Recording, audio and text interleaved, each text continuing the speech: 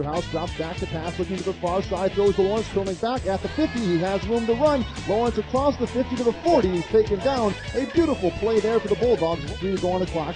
He drops back. He's passing. Westerhouse over the top for Jimmy Johnson. He makes the catch, and he's tackled out of bounds. What a grab from Jimmy Johnson, leaping up and taking in the pass from Westerhouse. He's from their own 42. Looney shotgun, has the snap, looking to pass over the middle, caught and hit immediately by DeJuan Heath. What a tackle by Heath. Defender this time, hands off to McCoy. McCoy has some room to the outside, still cutting back into the end zone. A touchdown for McCoy. Looney back to pass, looks over the middle, caught, touchdown, wide open. It's David Diamede. Third and goal from the 4. Westerhouse hands off to McCray to the right side. McCray into the end zone for a touchdown. Ricardo McCray finds the end zone here with 11:24 to go in the fourth quarter. At it. Over the middle.